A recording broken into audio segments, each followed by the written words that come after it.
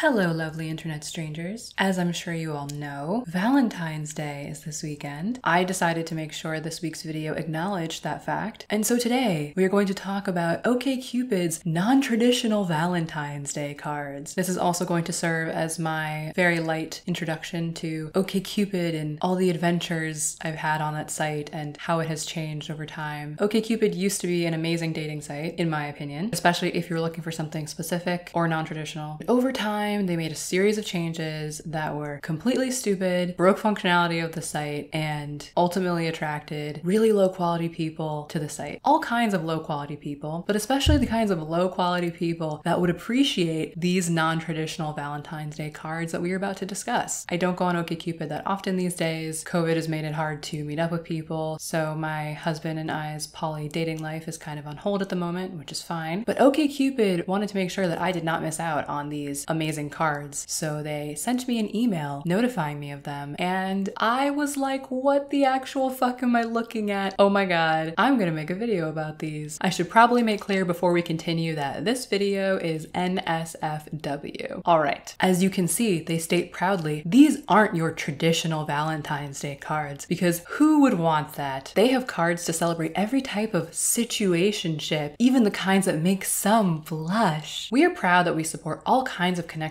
and love on OkCupid for all people. So we thought we'd create some Valentine's cards that celebrate all kinds of love and lust too. Don't want to be too heteronormative in our celebration of lust now, do we? We partnered with a range of artists to create cards that are exclusively inclusive. What the fuck does that mean? Exclusively inclusive and free to share and send, because we wouldn't want a few dollars to get between you and telling your loved one how much you appreciate them on this holiday. Whether you're celebrating your on and off partner of 5 years, a COVID hookup buddy, or whatever your situationship is, we have a card for you. Text, email, and or share on Instagram. Everyone is welcome here, except Trump supporters. Happy Valentine's Day, beautiful. All right, let's get to these exclusively inclusive cards, shall we? You can already see them below. I know you're excited to see the full gallery. So the first card on the left there is for the Friends with Benefits situationship. It says, I like our friendship, but I love the benefits. Happy Valentine's Day. And they helpfully include the artist there so that if you like their work, you can go find more of it. Now, the next card here on the right is for the BDSM crowd.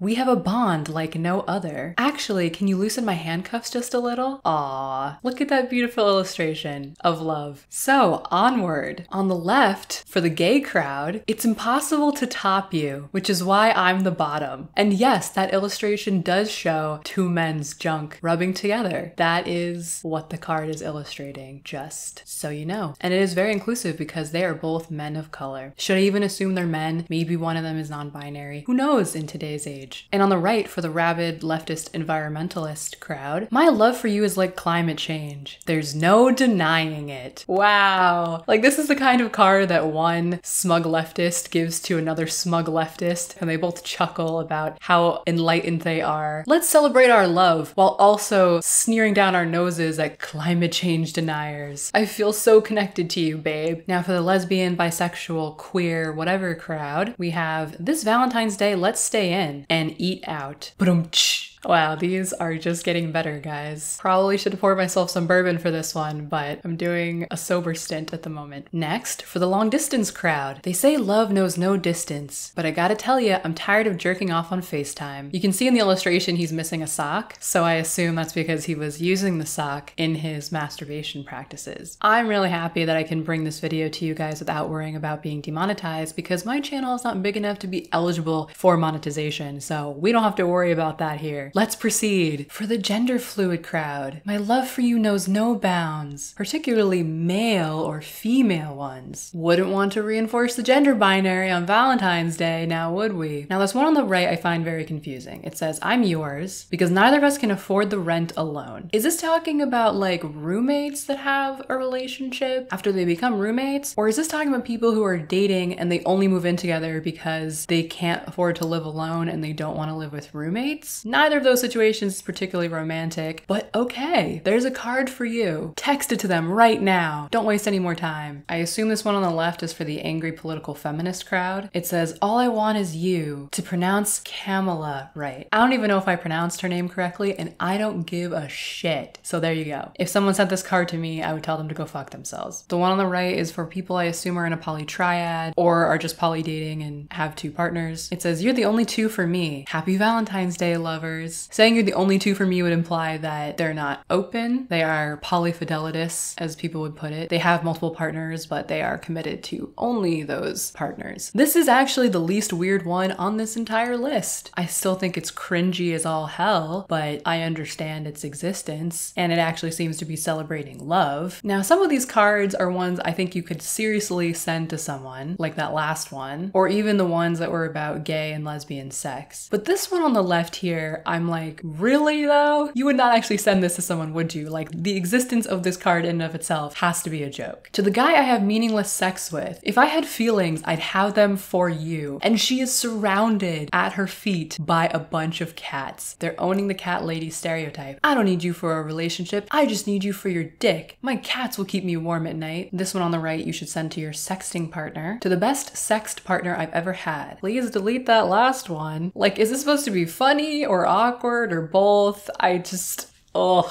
Cringe. Not sure exactly who this one on the left is for. You are my sun, my moon, and my reason to get out of sweatpants. I guess this is for an introvert or someone who works from home or something, and their partner is the only reason that they put on outside clothes, and I don't know. Definitely non-traditional. But you know, I think you can be non-traditional and still be romantic. But maybe I'm just old-fashioned in my non-traditionalness. What the fuck do I know? Now this one on the right is a total joke. It makes no actual sense. You could not send this to anyone because this is a Valentine's Day card for your vibrator. To the one who drives me wild. Yeah, no. If you're at that point where you're reading that and like chuckling to yourself, that's just sad. You are at a low point. Get some help. If you want to give a card to someone that you just met yesterday, they have a card for that. I'll always remember the day we met. Yep, yesterday was awesome. I'm bisexual. If I went out on a date with a chick and the next day she sent me that e-card, there would not be a second date. That's just one bisexual woman's opinion. Now this one on the right I could see being kind of funny if you've been in a relationship for a long time and you just want to send a kind of joke card. It says, you'll do, happy Valentine's Day, or whatever. Like, this is the kind of thing I could see my parents like sending to each other. One time I was on the phone with my dad and he said something about how he and my mom were not soulmates, and in the background I could hear my mom yelling, he's still out there somewhere. So this is something I could see someone who's been in a long-term relationship kind of like sending as a joke, but it kind of just speaks to that whole sentiment of like, well, I'm not gonna find anyone else better and I'm just gonna kind of like settle with you even though I'm not like that passionately into you. Here we are. Definitely non-traditional. Again, I think you can still be romantic and non-traditional, but okay. This one says, be mine, but don't like put a label on it. This one's clearly for the woke millennial who like isn't gonna let their relationship drag them down, you know, because like this is the modern age and we just gotta like be free and I gotta like focus on my career and, you know, my Instagram business. And then in 20 years, I'll totally be able to find someone and totally won't just be stuck with my cats or really low quality people, whatever. It's awesome. This card on the right is for those who met on OkCupid. Fate brought us together. Just kidding. It was OkCupid's algorithm. I could actually see my husband sending this one to me because I'm the kind of person who likes to be like, fate, and isn't it amazing how we met and blah, blah, blah. And he's like, I mean, you know, it was an algorithm. It was just random luck. This one's for your booty call. On Valentine's Day, I just have 3 little words. Hey, you up? I mean, I hope you're not expecting them to respond to the e-card and like come over. The illustration for this one is so weird. Like this person's body is just like totally out of proportion. Don't know what I'm supposed to take from this. Their head is so small. Like what the actual fuck are we looking at here? This one on the right was specially made for the era of COVID. I've never felt so close to someone who I was so socially distant from. I'm wearing sunglasses so you can't see me rolling my eyes, but I'm rolling my eyes. And with that, we have come to the end of these amazing Valentine's Day cards. So I will put the link for these cards in the description because I know that some of you are really going to want to send one of these to your loved one on Valentine's Day. Maybe rewatch this video in case you missed one of the good ones ones. Really take your time picking them out. Anyway, like I said, at some point I do plan to make more videos about OkCupid, but all I have to say for right now is that I am not surprised in the least that they made cards like this, because there are actually quite a lot of people on the website who would really love cards like these. The kinds of people that might be depicted on these cards. People who have profiles that say things like, I spent a lot of time thinking about how to smash the patriarchy. People who answer questions like, is it important that my partner do anti-racist work with? Yes. People who say that they're gender queer, they're just looking for queer friends. God help the people like myself who are LGBT and poly and go looking on this site but do not happen to be woke. The terrors that you will find on this site in the demographics of people that you would otherwise be interested in is truly awful. But I thought that we could take that awful and have a nice little chuckle at it today. As much as I like making my serious videos with all of my amazing insights, sometimes I like to just take a break, laugh at things, show you the absurdities that I see that you might not otherwise have come across in your corner of the internet. So there you go. I hope you enjoyed coming on this journey with me. I hope you did not lose your lunch. Happy Valentine's Day to everyone. I hope if you do send a Valentine's Day card that it is meaningful and not nearly as cringy as all the cards that you just saw in this video. And I'm going to end it there so you can stop seeing these stupid cards flashing in the background. Thank you for watching. If you like this video, give it a like. If you'd like to see more, please subscribe, and I hope to have more content for you very soon.